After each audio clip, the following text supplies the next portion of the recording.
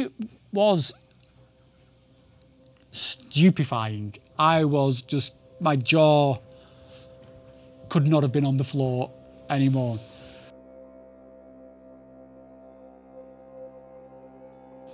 So I want to talk about the experience that happened to me on Thursday night here in the Maloka, which was the third ayahuasca ceremony. And for this ceremony, I had an intention to focus on what I am, to kind of try and put aside the past and those things that I don't want to be, that which doesn't serve me anymore, and really to focus on what I am. So to do that, I took a larger dose, and yeah, this was the most, by orders of magnitude, this was the most deepest, most profound experience I have ever had on ayahuasca. It was absolutely mind-blowing. So I took my dose and I went and sat back on my mat, and even before the Icaros had started, I realized that this was going to be a pretty heavy night, because even in the darkness, the pitch black of this room, spirits were just appearing before me, sort of these kind of little spirit faces, and the room was just gradually filling up with them, and they were inching closer, and they were very curious. They were sort of looking at me and sort of, what's going on with this guy here then? And I was completely comfortable with this. I was like, guys, come explore. I invite you to come and you know, see what's going on. And just more and more spirits kept filling up the room. And then at the point where the shaman's Icaros started, the whole room just exploded into psychedelia. This was, at this point, a full-on DMT breakthrough. Just the room was completely replaced by the sort of the bright cartooniness of the DMT experience. And yeah, I mean, it was just, so far, it was just absolutely amazing.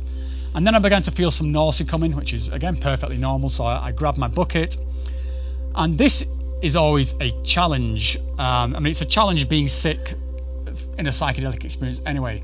But trying to find and align your head with a bucket while going through a complete reality swap of the kind of DMT experience, that's a whole new challenge. And I'm looking into my bucket, which in itself is just this ever-evolving mandala, which is just exploding outwards and then back in on itself.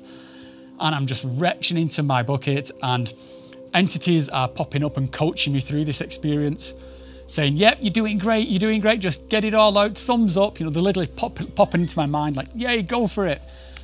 And there was like a traffic light system at the top saying, wait for it, and then a green light would come and go, and I'm like, bleh. I mean, and it was, being sick is difficult. It comes from like the root of your stomach. This ayahuasca just pulls stuff out of like the core of your being, which you didn't even know was there. So I was just going for it, getting all this stuff out, and just the experience is just intensifying and intensifying.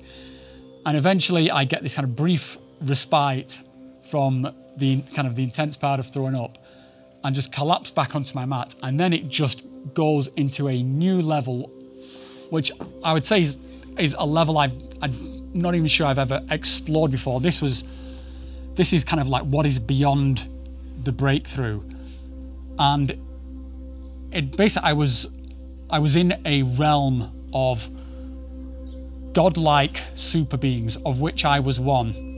And all this, and basically the entire knowledge of the universe and infinity was just being downloaded into my brain, which was completely overwhelming.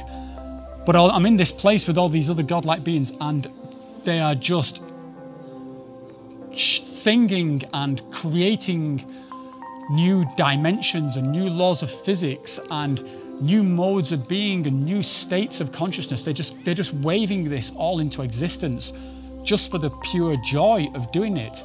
And as they do each kind of motion, and some kind of new universe just pops into existence, that universe in itself will just evolve into its most perfect form, and will just bring like infinite joy and laughter to these beings. And these beings are all separate, They are all their own separate instance, but yet they flow into each other and merge with each other. And even the things that are being created are sentient and become alive and evolve and sing, and those things will begin to create their own creations. And it's just a constant feedback loop of joy and creation. It was just magnificent. It was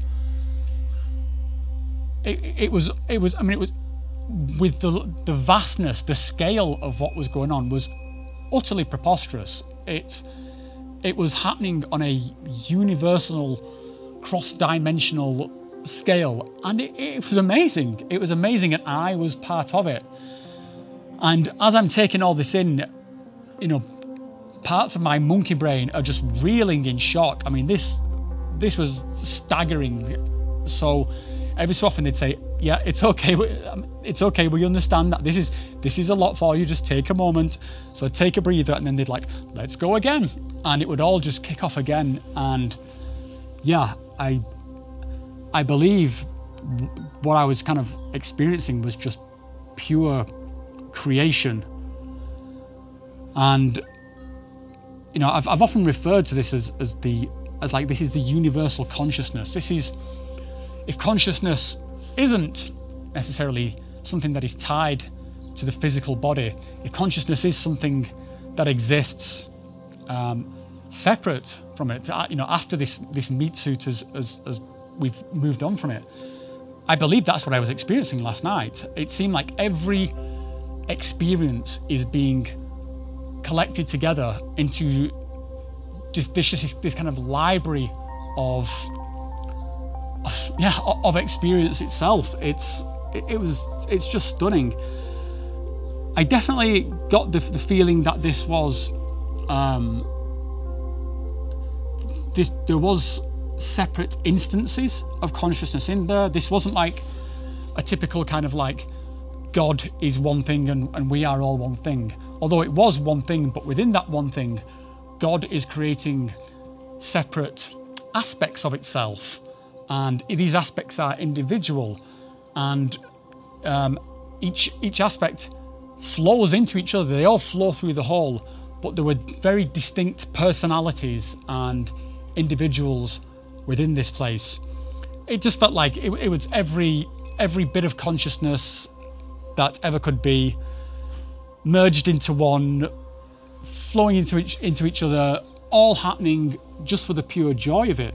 It was, things were being created, entire new systems of mathematics and celestial mechanics were being created with the wave of a hand, just because it was amazing to do so. And they would all roll around laughing and sort of showing each other what they'd done. And there was just the play. I remember there was so much respect and awe for each other in terms of what they were doing. Everyone was interested in what everyone else was doing. There was no hierarchy here. There were people who were just dancing like the most super dimensional forms of ballet were on a par with the most intricate levels of quantum physics. In fact, these things were the same. The ballet dance and the physics and the celestial mechanics, it was all the same thing. The underlying code of existence is one thing, and it was stupefying. My jaw could not have been on the floor anymore. So this was one of the most amazing experiences of my life. I think I'm just going to run out of words now as to how ridiculously awesome this was. But I suppose a question is, well, what did you get from it? Like, what was the point of all this amazing awesomeness other than just the spectacle of it? And I think the contrast here is between that ceremony and what happened on Tuesday night. So Tuesday night was where I had this very introspective, dark night where I was completely tied to and experiencing all my pain and all my regret and loneliness about my mother. So this is kind of what I am not. This is what I don't want to be. I don't want to be someone who is defined by their pain and defined by their suffering, and perhaps even inflicting that suffering on others because I just couldn't get over this tragic event. And I think the contrast here, this is why I was shown this on Thursday night, was this was just telling me that I am a creature of limitless potential and I can create my own reality. I don't have to be defined by these events of my past. And it was showing me, saying, look, you can do anything. What just to imagine it for a second and you can do that. That is the potential within a human being, within a conscious system. The potential to just create whatever you want and love whatever you want and feel whatever you want. You can do this. And that is what I got from this experience, and it gave me so much hope and so much joy. And I mean, and it just completely bitch slapped me out of the kind of the funk that I was in, because it was impossible to feel anything other than just awe and wonder for the world, for this gift of existence that we have. So I intend to honor that. It's my, I intend to this life that was given to me by my mother, who then made her choices around her own life. Yeah, I'm gonna honor what she gave to me. I'm gonna make this the best life that I possibly can. And to my mother, I thank her. I thank her for what she gave me, and I forgive her for what she couldn't give me. And I love her, and I will miss her forever, but I feel I'm ready to move on. And I'm going to honor her by having the best life I can possibly have.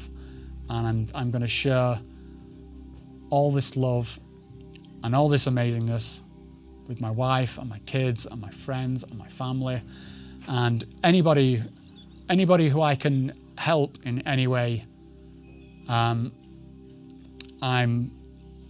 just want everyone to experience a piece of this unconditional, unbridled joy that I experienced.